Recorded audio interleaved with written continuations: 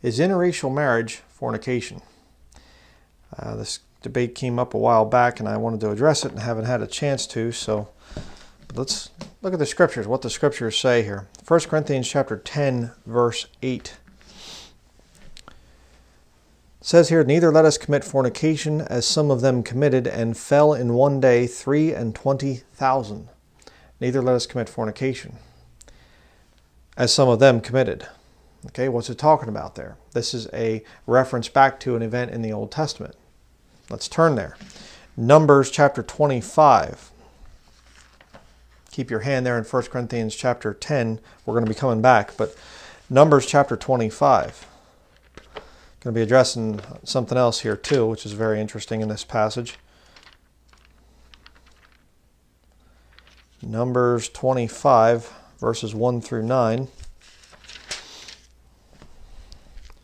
Okay, let's read these verses here. "And Israel abode in Shittim, and the people began to commit whoredom with the daughters of Moab." Moab was a descendant of Ham. Okay? "And they called the people unto the sacrifices of their gods, and the people did eat and bowed down to their gods. And Israel joined himself unto Baal Peor, and the anger of the Lord was kindled against Israel. And the Lord said unto Moses, Take all the heads of the people, and hang them up before the Lord against the sun, that the fierce anger of the Lord may be turned away from Israel. And Moses said unto the judges of Israel, Slay ye every one his men that were joined unto Baal Peor. And behold, one of the children of Israel came and brought unto his brethren a Midianitish woman in the sight of Moses, and in the sight of all the congregation of the children of Israel, who were weeping before the door of the tabernacle of the congregation. And when Phinehas the son of Eleazar, the son of Aaron the priest, saw it, he rose up from among the congregation, and took a javelin in his hand, and he went after the man of Israel into the tent, and thrust both of them through, the man of Israel and the woman through her belly. So the plague was stayed from the children of Israel. And those that died in the plague were 24,000. Wait a second. Those that died in the plague were 24,000, but in 1 Corinthians chapter 10, verse 8, it says 23,000. Uh-oh, it's a contradiction. No, it's not. Look at 1 Corinthians chapter 10, verse 8. We'll get back to the interracial marriage thing here in just a minute, but just to show you how an atheist could come along and they could try to destroy your faith in the Bible and say, see, clear contradiction. Old Testament's 24,000, New Testament 23,000. Ah, contradiction. No, just read plain English. 1 Corinthians 10, verse 8, and fell in one day, 23,000. Back here in Numbers chapter 25, verse 9, and those that died in the plague were 24,000. All right, so the first day it was 23,000. After that, 1,000 more people. See, no contradiction. There are no contradictions in the King James Bible. So that's a whole other issue. But let's get back to the topic at hand here. Paul doesn't say, here in verse 8, neither let us commit interracial marriage or messing around with idols or whatever else.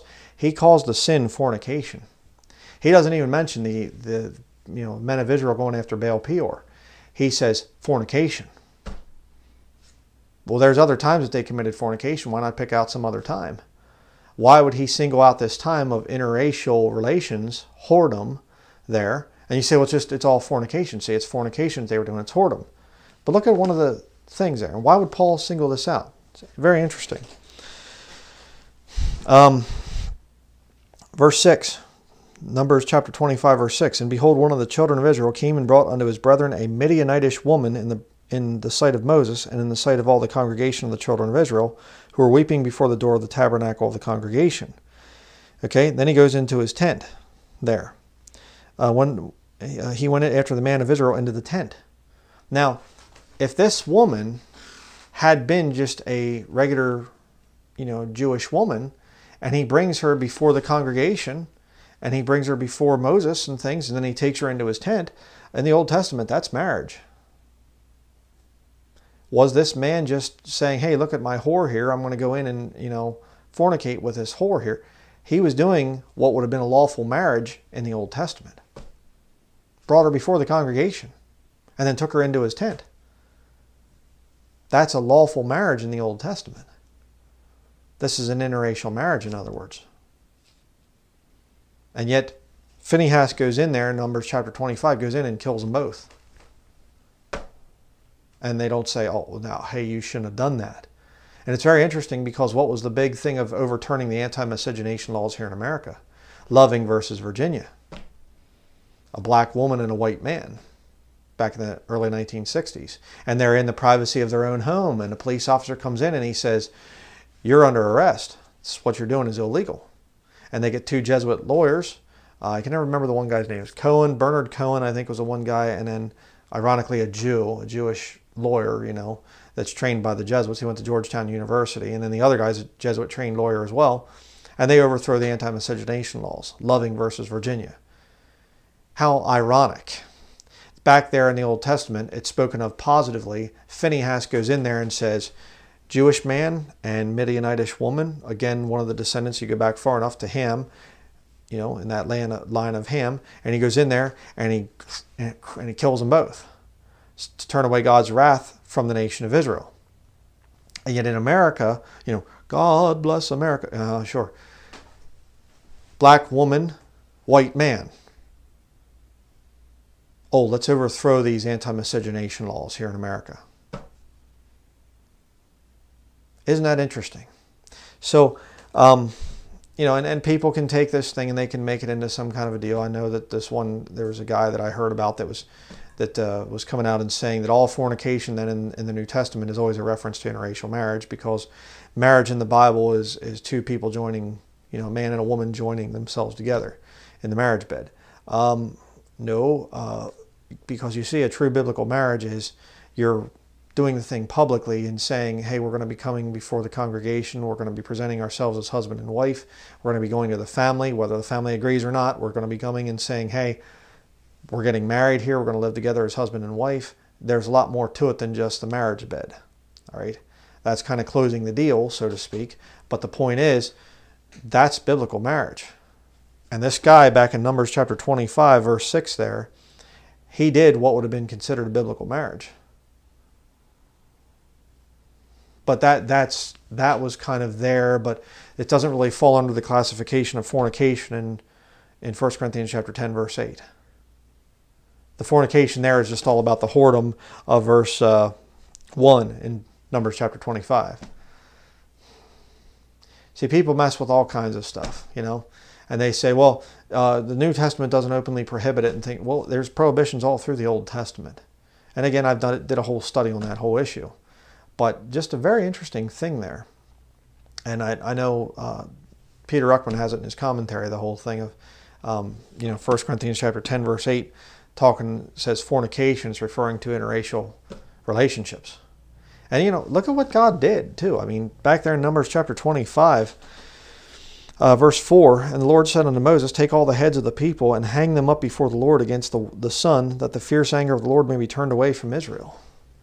And I realize they're going after false gods, but it's also the interracial relationships. That's part of it. You know? And people say, well, but what about Ruth? What about this passage here? See, you know, what a lot of people do is they'll look for exceptions.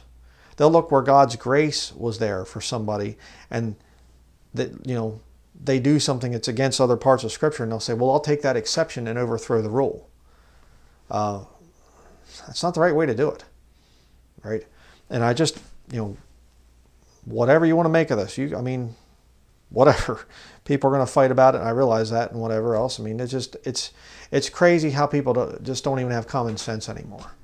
It's just insane to me. You know, something that was illegal back before 1962, now it's fine and good and whatever else. And the churches, Christians in the past, before the 1960s and things, they would have been against interracial marriage, but now today we're for it. We're more progressive. So we're better. So as the Bible says that there'd come a great falling away, or a falling away first there's this great apostasy, people turning their ears away from the truth, being turned unto lies. That doesn't count in this case. The church is getting progressive. We're accepting more things now, so we're getting better. People in the past would have frowned upon it, but now today it's okay. Right. So just wanted to make a comment or two on that passage there. Number one point, there's no contradiction between the two passages. 23,000 in one day, 24,000 total back in the Old Testament. And secondly, I would really stay away from interracial marriage. All right. I know people are just going to flip out and, you know, want to get videos exposing Bryan Denlinger coming out and whatever else. Yeah, you know, whatever. But just wanted to do a video on that now for a while. So there it is. And that's all I have to say about that matter.